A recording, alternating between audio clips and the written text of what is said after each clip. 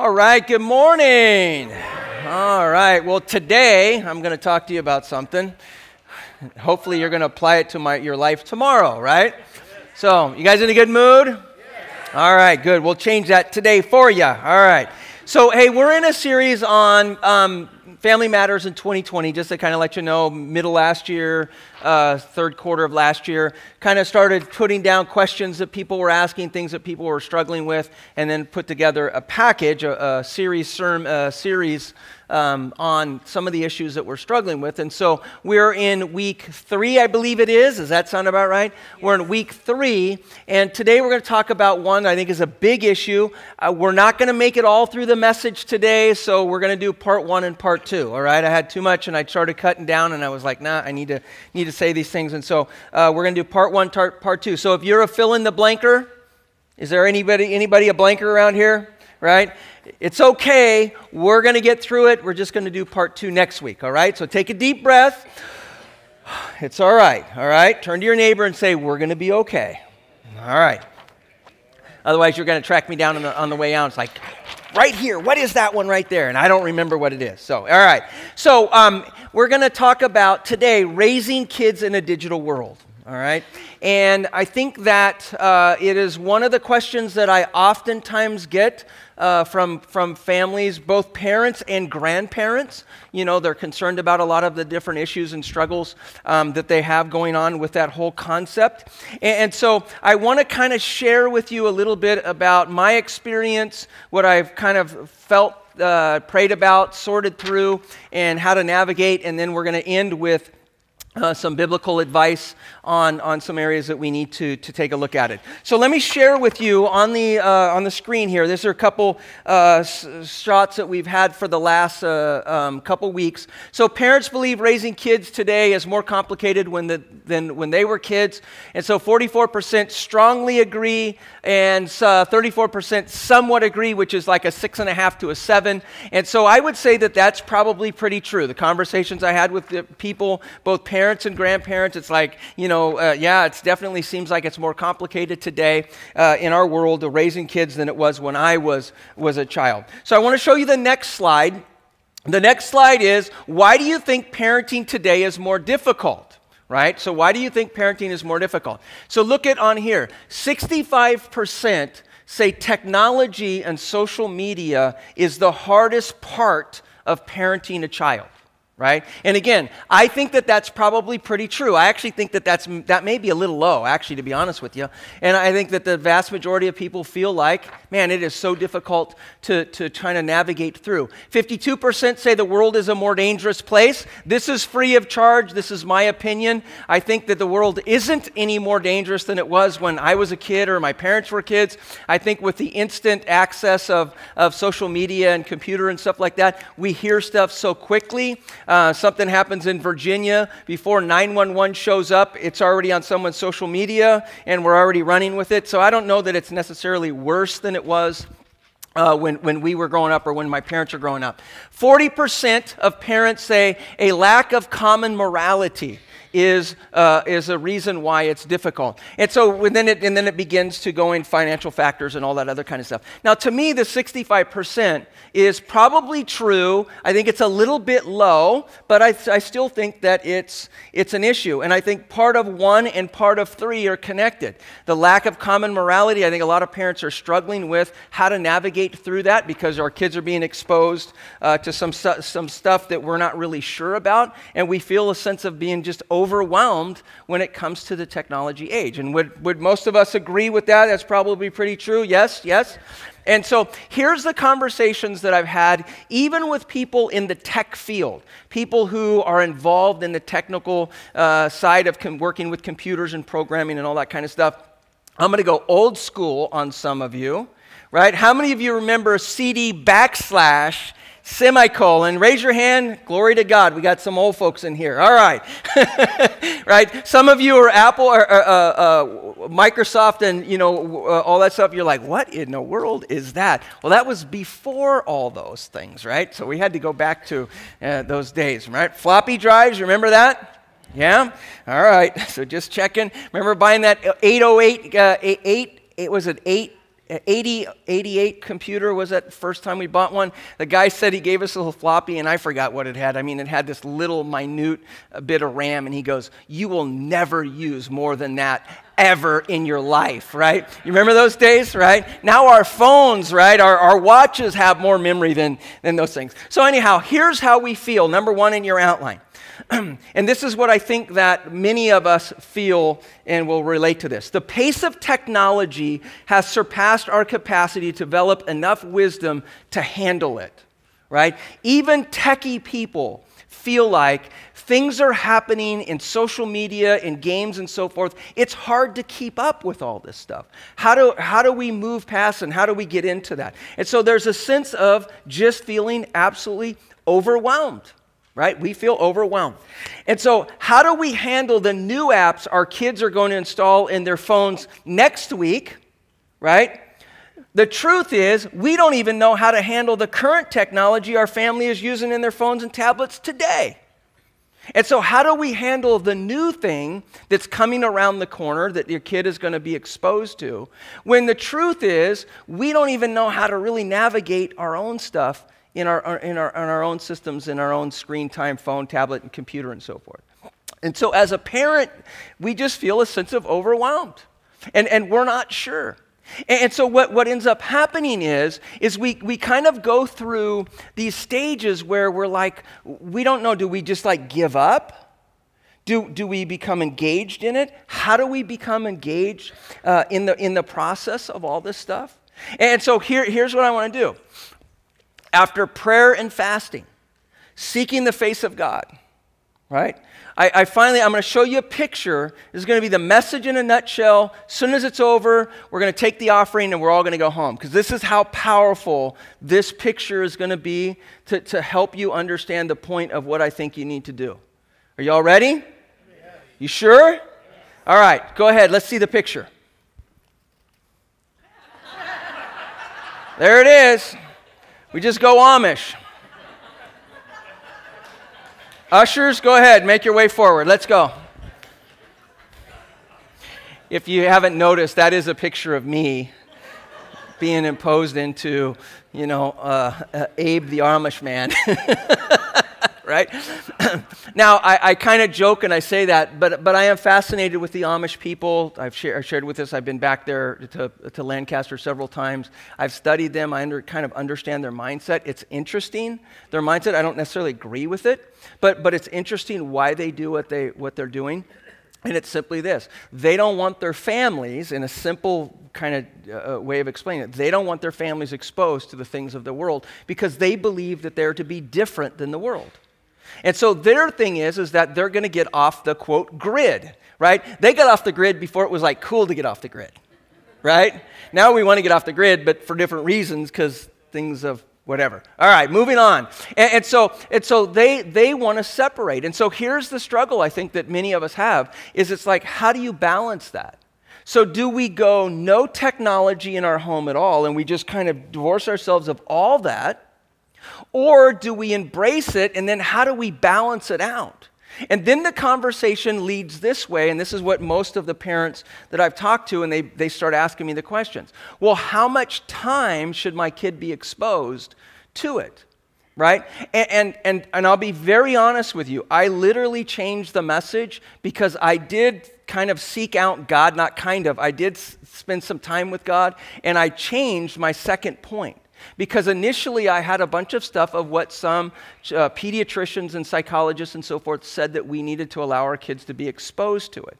And I changed it because I really felt that God was impressing on me that's the wrong way to start. Because, here's why.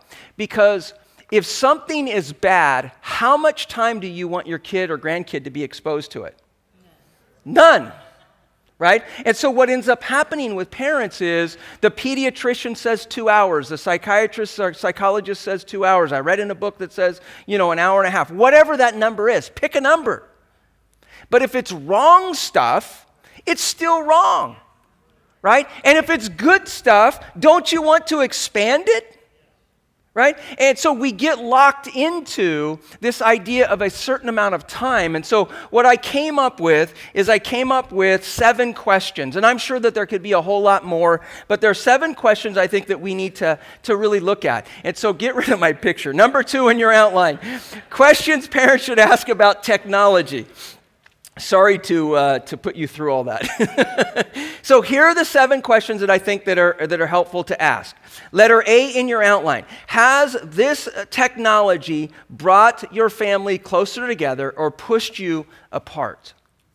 Right? And moms and dads, grandmas and grandpas, wannabe parents down the road, whatever it is, you got to ask yourself that question. Is it drawing you together, right? Because not all technology is bad. My son Brandon, who is here, he has this thing that he brings over to our house when we have events, and there's questions. He ties into the TV. We do it through our phone. It is absolutely hilarious. It's like a board game with technology, and it's fun. We're laughing. We're having a great time. So not all technology drives us apart, but there are some technologies that do drive us apart. And I talked last week about a house not having a mantle. If you missed last week, you can grab a CD or listen online. But that is something that's missing in our home. We don't have a, quote, focal point, and so everyone kind of goes to the 4 corners of their house, and as a result, they're not spending time together. So we ask, is the gadget, the thing that your grandkid is going through, is it drawing you together or pushing you apart? It's a yes or no, right? Letter B. How does this game, phone, computer, tablet benefit your family? Just ask yourself that question. Is it making us, a better family, stronger family? Letter C in your outline. And this is a big one. Can your children disengage easily from this device? And parents, what's the answer?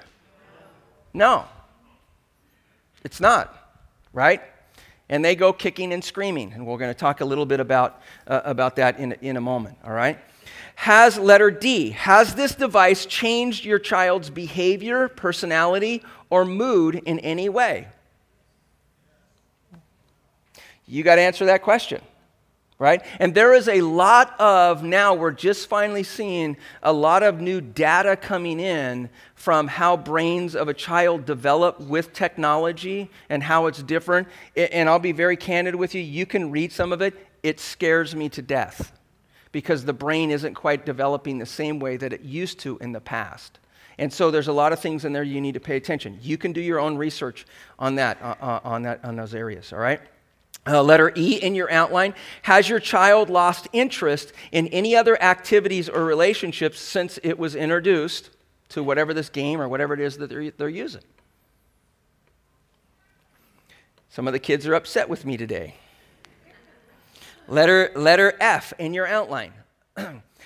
Does your child view usage of this device as a privilege or a right? And this is another one that parents talk to me about. Letter C and letter F I hear all the time. And parents, what is the answer to that? Yes, they think it's a privilege and a right. In fact, they don't know who the framers are in our Constitution. They don't even know what the Constitution is, but they believe they have a right to whatever it is that they're playing with in the games and stuff. So just kind of an interesting world in which we live in. Letter G in your outline. How would your family change if you took away this device altogether? Right? And again, all the kids just went, and some parents, and we'll talk about that next week, right? Because I think it's 36% of children are concerned that their parents are addicted to electronics. 36%. So should we just say amen and now show the picture and all go home? Amen. Right? Yeah. So those are questions. Now let me share with you briefly and then we're going to get into more of what I know, which is the Bible part. All right? Oftentimes you hear a message and the first thing you do is you're like, Pastor Dan is dead on. We're going home today, honey. And when we walk into that house, everything has got out of here. And we're going to sit down the kids and we're going to go, we're going back to Etch-a-Sketch. And that's the way it is. All right? And all the kids are like, we don't like Pastor Dan. Right? We think he's like a principal and he needs to just go in his office and be quiet. And we think he ought to move back to Lancaster. In fact, we're going to do a cookie drive so we can get him out of here, right? And so here's what I say. Don't do that, right? I think it's best, and hear me because I don't have time to meet with you guys. Wink, wink, nod, nod. Mom and dad first decide together what the plan is. Let me say it one more time. I'm going to, what Brandon, today. Mom and dad meet together and come up with the plan is. And if you missed it, mom and dad meet together and come up with the plan is. And then institute that in small steps, right? If they've gone from 9 hours a day on the internet, don't go to 0 tomorrow, right? Begin to wean them off of it, step them backward in the process, right? Otherwise, you're going to have a fist fight. There's going to be a riot at whatever address you live at, right? And the police are going to show up because the kids are going to absolutely have a meltdown. So better to kind of bring them on board than it is to cut them off. And better to have mom and dad on board because here's what's going to happen. Shall I demonstrate it for you? Right? Whoever the one is who's the disciplinary in the home, and there's always one, and they're going to go in and they're going to lay down the law. And the other one is the sympathetic person. And guess who that was in my house? Me. Absolutely. Right?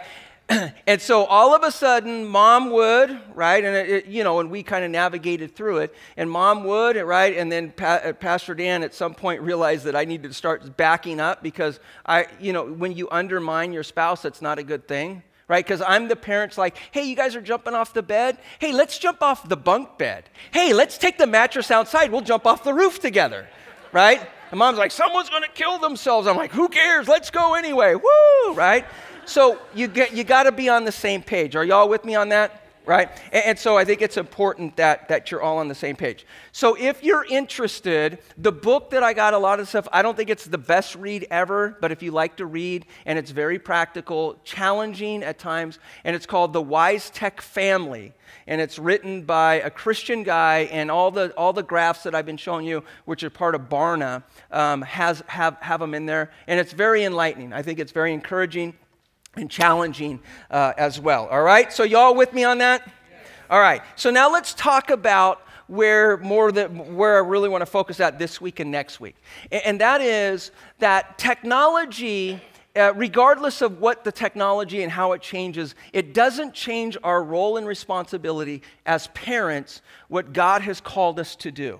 So technology can be Etch-a-Sketch, it could be back in Moses' day with stone tablets, or it can be crazy technology that we currently have today. God's calling in our life as parents and grandparents hasn't changed. And so what we need to do is we need to look at the end game. What is it that we want our kids and our grandkids to be and do?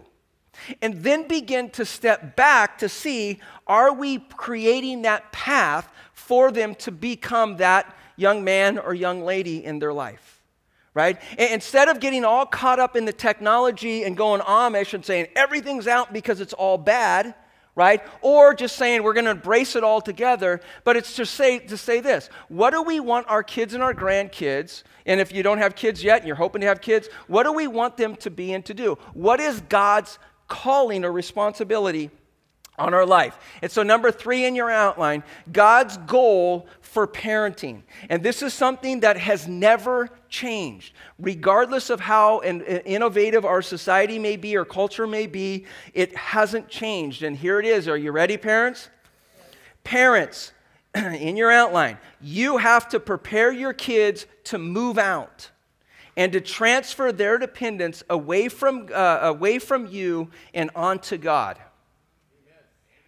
Okay? That is, regardless of whether we're back to Etch-a-Sketch, stone tablets, whether we all have, computerized, whatever it is that we're carrying around, it doesn't matter what it is. Technology does not change what our goal is.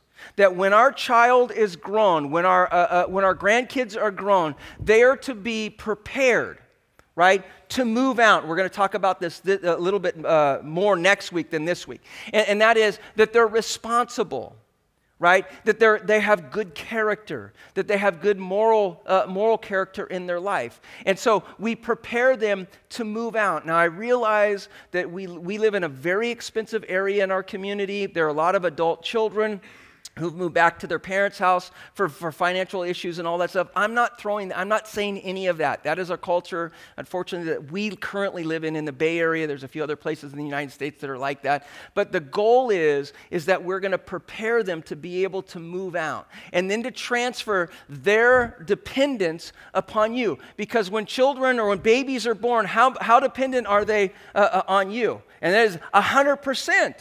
Right? And that's why young families will say to me, I just wish that I could get 30 minutes of sleep. Right? Well, why? Because your child is 100% dependent upon you. Right? And so we want to change that over a period of time. We want to change that where they become dependent not upon you, but upon God as the new provider in their life, right? And so there's a two-part thing. There's a social part of it in the sense that they're going to be moving out, and then there's a spiritual part of it where they're going from you taking every spoonful and feeding them to a place where they're trusting God that He is the provider for them in their life. You all with me on that so far? All right, now let me show you another graph, and then we're going to jump into it. And so in this graph, go ahead and put it on there. So 4 areas emerge as the most challenging for parents. Again, this is Barna stuff. What are the most difficult things about family life and raising kids? 34%. What's the very first one? Can you see it up there, church? Say it out loud. What is it? Discipline, right? And that doesn't mean discipline like, whack, whack, go to the room kind of thing. Okay, that is a discipline that they have in their life, that they're disciplined children. Remember what I said last week? I said good habits and good character go together. You cannot have good character without good habits. So parents, if you're not teaching your kids discipline, then I'll just be very bold with you and say this: they're not going to have good character. All right? So 34% of parents say discipline. 34% say time management. We have too many things going on in the world and we don't have enough time. We'll talk about that next week. All right? Number 3 in your outline, helping my kids develop good moral character. Now, I actually believe that 1 and 3 are the same, because discipline and good moral character are the same. From a scriptural standpoint, it's the same. So the reality is that 68% of parents say that it's difficult to raise kids in this area of discipline / moral character. And we're going to drill into that this week and next week, all right? And then the last one is 33% monitoring technology and social media use, 33%, and then it falls off financial responsibility and all that kind of stuff, right? And so this week and next week, I want to kind of look at the top 4 and kind of really begin to drill a little bit deeper into what it means for you today and your kids and your grandkids next week. Okay, how that impacts them, all right? So y'all ready? All right.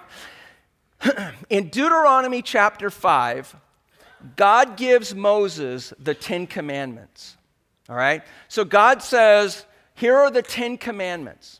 The children of Israel are getting ready to cross over the Jordan River into the Promised Land. All right? Now, a lot of people say that the 10 commandments were given so that the Israelites would have a relationship with God. That isn't true.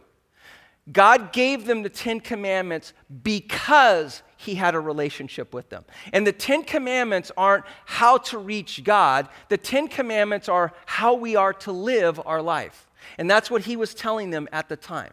So they're wandering in the wilderness. They're getting ready to cross over, right? They get the 10 commandments. They're going to cross over the Jordan River. And Moses calls everyone together in chapter 6 of Deuteronomy. And he gives them, and I've said this if you've been here at baby dedication services, he gives them the most concise job description of parents, and it will answer, right, and it will help us to understand why that we train our kids up to move out and to change their discipline or their trust in us and onto God. their dependence upon us to God, all right? And this comes out of Deuteronomy chapter 6, all right? So you all ready? 10 Commandments. Hey, folks, this is how you live.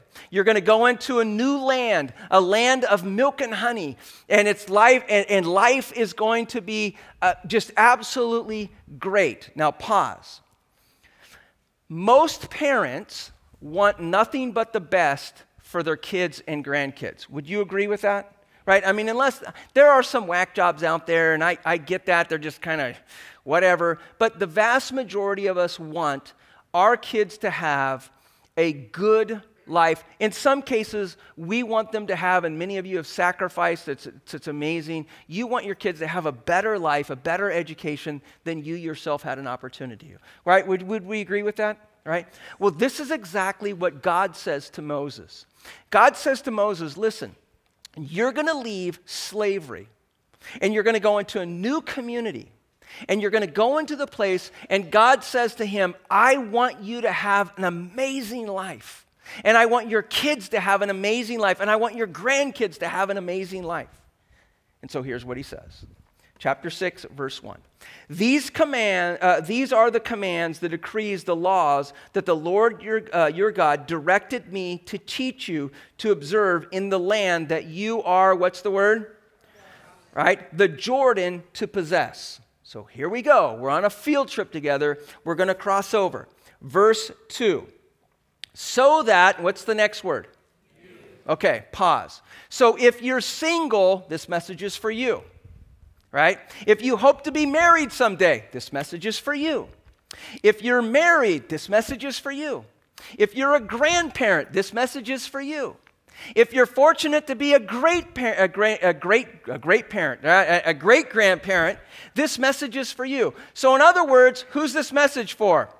Everyone, right? So this message is for all of us. He said, so that you, your children, and their children after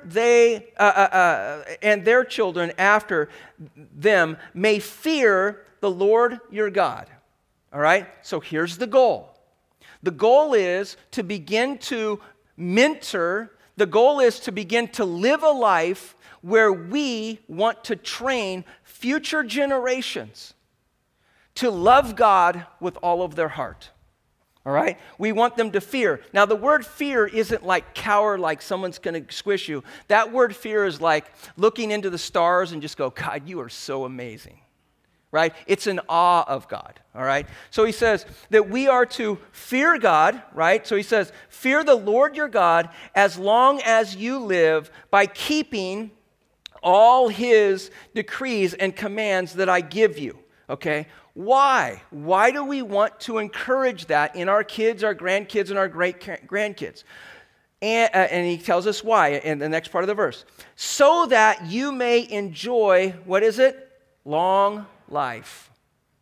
Right? In other words, that your life's, the qualities of your life, your relationships, your finances, your self-esteem, how you view the world, everything emanates out of your love for God, your spiritual life. I say, Jesus, if he's not the core of your life, then your life isn't going to make sense.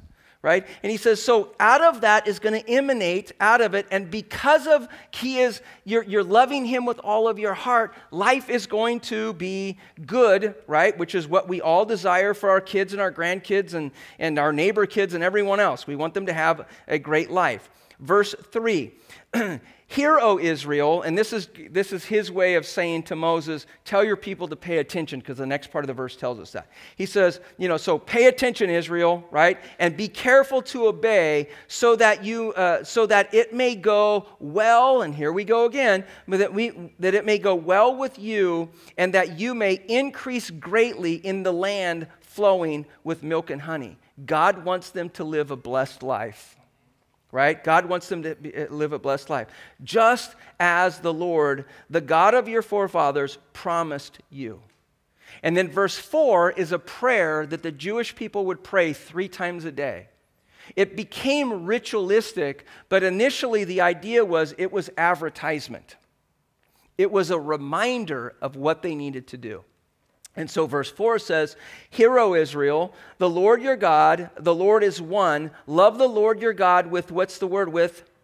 Circle the word all, because we're going to come back to that. With all your heart, with all your soul, and with all your strength.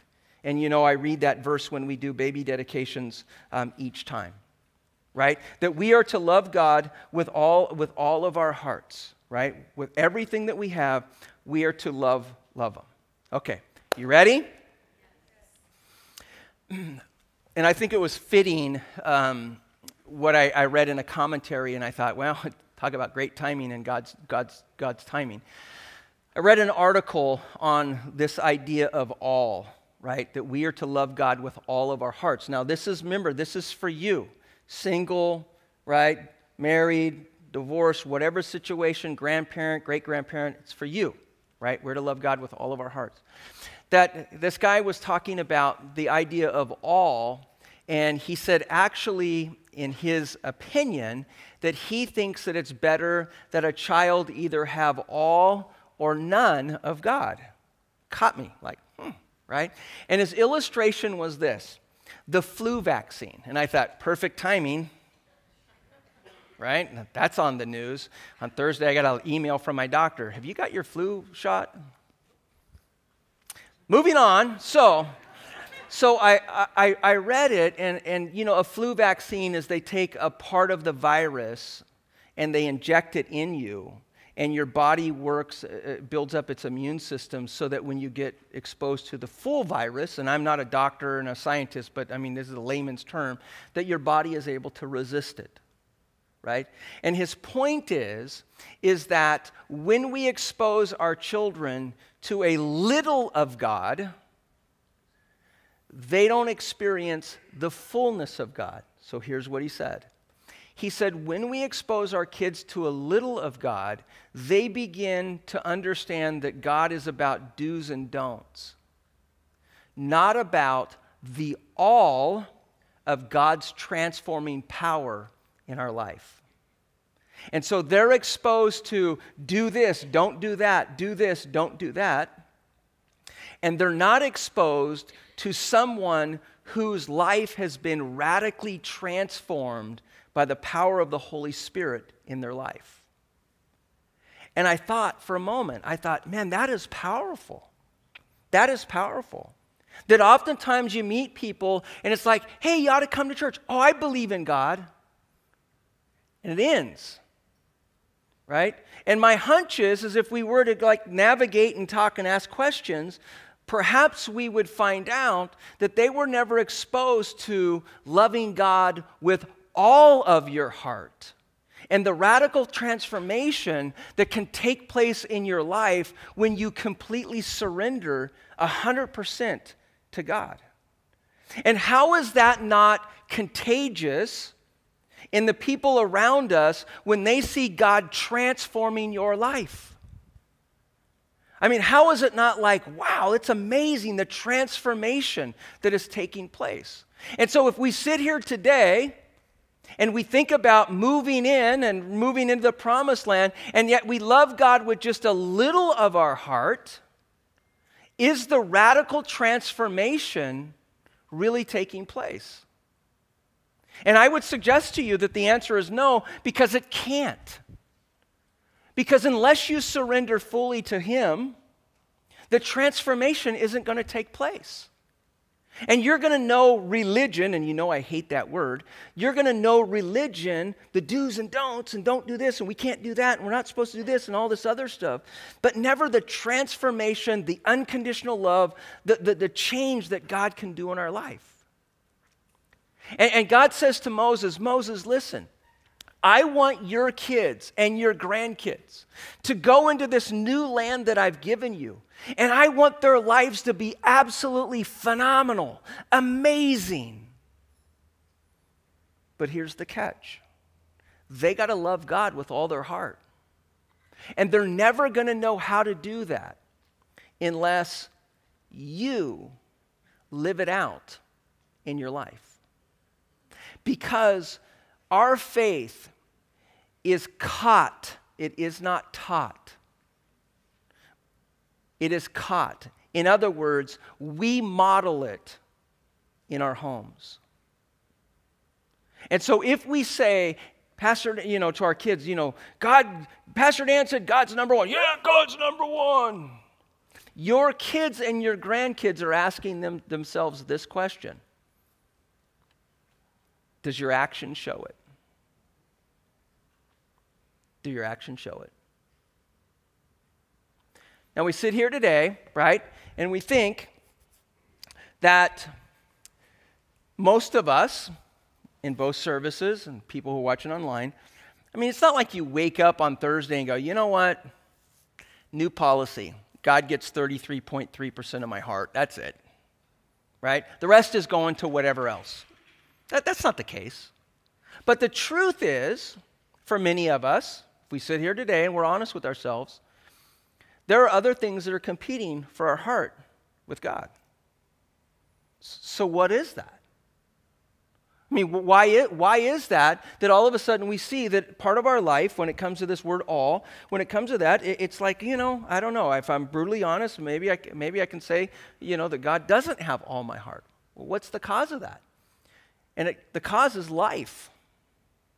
All the other things that go on, right? You have kids. You want them to have nice things. So you go to work and you provide for them. And then you want them to experience all the different experiences in life. You want them to go to dance and music and baseball and soccer and football and hockey and drama and church and, name it, right? Hello? And you fill up your calendar with all kinds of stuff. Not bad stuff. Right? And then all of a sudden you look and you kind of go, all my heart? You got all these other things going on. Now we sit here today and we go, well, Pastor Dan, that's just the 21st century that we live in. And I would say to you, is it? You don't think that as Moses stood on the other side of the Jordan River, now grab a hold of this, he's going into a land to possess, which means there's going to be a little bit of a problem there. It's not a turnkey thing. He's got 1 million people, houses to build, infrastructure to build, stores to create, a city government, a state government, a federal government, a courthouse. He has all these things that he needs to create. You think they're standing on the side of the Jordan, they're going, turnkey, baby? No, not at all. They're going to cross the river, and you know what? Their life is going to be absolutely overwhelmed, just like our life was. But the direction from God to Moses was, listen, life is going to happen. But if you sit here today and you want the best for your kids and grandkids, then here's what you need to make sure that you do. That you love God with all of your heart and with all of your soul and with all of your strength. Because you are going to model that in life.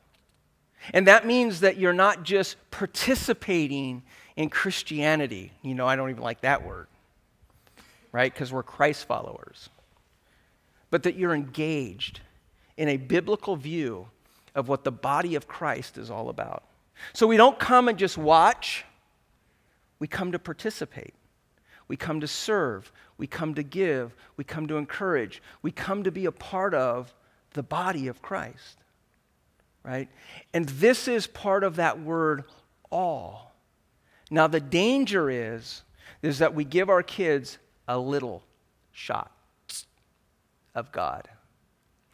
And they never understand the life transformation of the power of God in a person's life. And this is the part where no technology, I don't care. Right?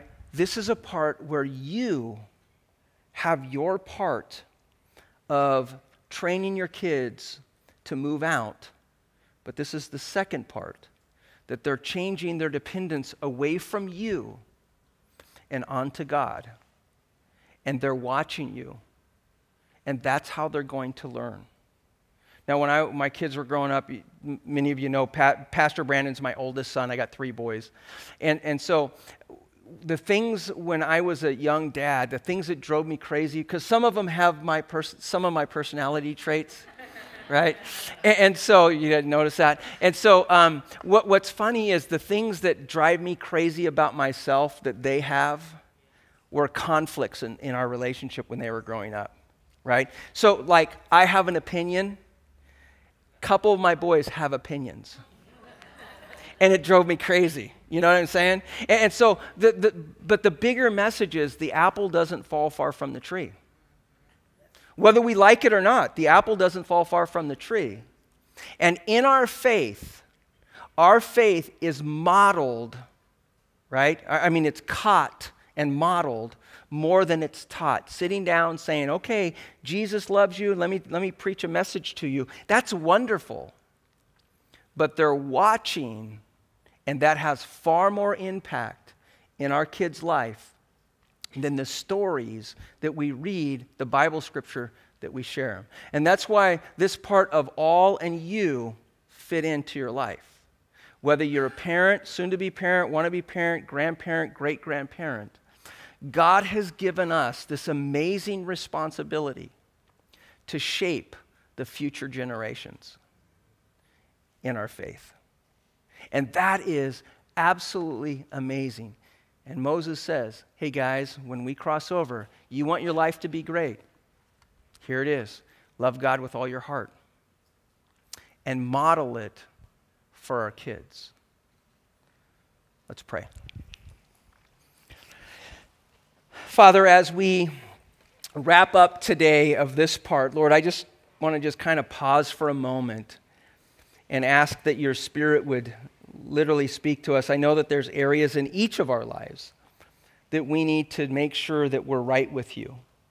And Lord, if there's areas in each of our individual hearts that you desire to change, that you desire for us to surrender more fully and completely to you, God, I pray that your Spirit would speak to us and that we would make those changes necessary, that are necessary for your glory and for your honor. And Lord, we're just going to trust that your Spirit is going to speak to us.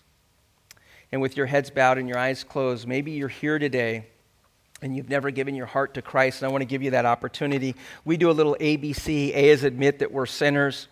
B is believe that Jesus is the Christ, the Son of God, that he died on the cross, that he rose again. And C is to confess him as your Lord and Savior. And so if you're here today and you've never given your life to Jesus, I want to give you that opportunity. And as I say this prayer, just repeat after me. Just say, Lord Jesus, today, I admit that I'm a sinner, that I have missed the mark. We have all missed the mark. And I believe that Jesus is the Christ, the Son of God, that he died on a cross and that he rose again. And today I confess him to be my Lord and Savior. Thank you for loving me. Lord, thank you for saving me.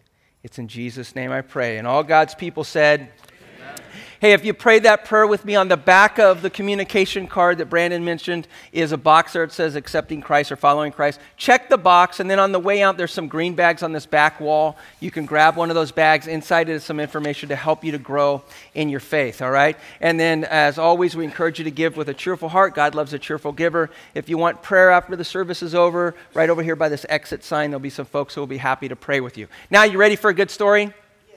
Yes? Ready? I'm going to tell it whether you're ready or not. It's going to be worth it, all right? I was going to lead with it, but you'll understand why I didn't, because if I would have led with it, you guys would have walked down on me, all right? So here it is. So when my kids were younger, they were probably 9, 10 years old. Brandon and Justin were probably 8, 9, 10 years old. I went to an older couple in my church. She was in her late 80s, and he was in his early 90s. He was an engineer by profession, an engineer by education. Very bright guy. His health was failing, and so Grandma was a little concerned about him, and so she wanted me to go over and just make sure that he was okay spiritually and all this other stuff. And so I went over. They were the sweetest couple you could ever. They were absolutely wonderful people. And so I sat down, I had a conversation with him. He understood where he was at spiritually. And so she started asking me questions. That time the church was much smaller. There's a handful of kids running around the church. My kids were them. They lived at the church. And so she said, well, what do your kids like to do? Now, this has to do with technology, games, and so forth, right? And so that time, my kids liked Game Boy. Okay, write it down, Game Boy. And PlayStation, okay? PlayStation. Well, I'm dyslexic, and my brain every once in a while does a little jujitsu on me. So I'm sitting at her coffee table, her kitchen table, and she says, "Well, honey, what do your boys like to do?" And I looked at her and I said, "My kids enjoy playing the Playboy Station." And her eyes went, and I caught it, and I'm like, "No, Game Boy and PlayStation," and my mind went a little goofy. God bless you. See you on the way out.